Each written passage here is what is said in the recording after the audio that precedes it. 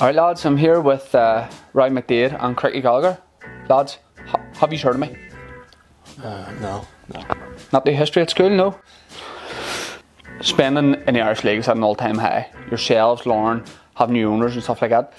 Do you think we will see the first 50 quid player? Yeah, I don't see why not. Yeah, possibility. Robbie, there's good competition here at the club, mate, but is it difficult with a bit of pressure on you with the Glens having 47 strikers at the minute? Yeah, I've actually been looking at possibly transforming to a fullback. Right. So, yeah. If you won the cup, would you think it was class? Yeah. Yeah. Do you ever have egg in a cup, or is that only for wee lads? Egg in a cup, bit of bacon in that too. What? Egg in a cup. With bacon? Add bacon in it. No. Lemon. Sacrilege. You played for the Glens. Do you like Glen Campbell, who sung the wee song Like a Rhinestone Cowboy? Who? Like a rhinestone cowboy. Do. No, Yeah, she's still yeah. singing. Going down the Newton Ards Road.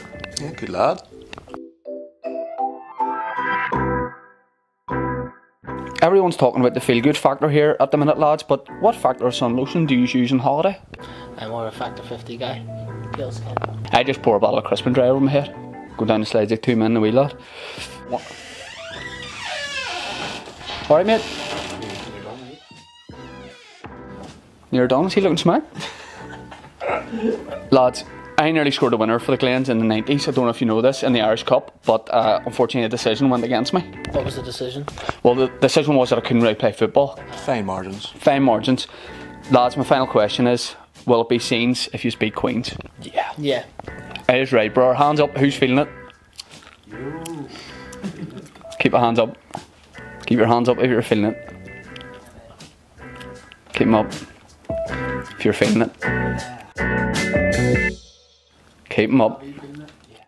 You're feeling it, lads. Yeah, Keep them up. Quick. Keep it up. Robbie's still feeling it.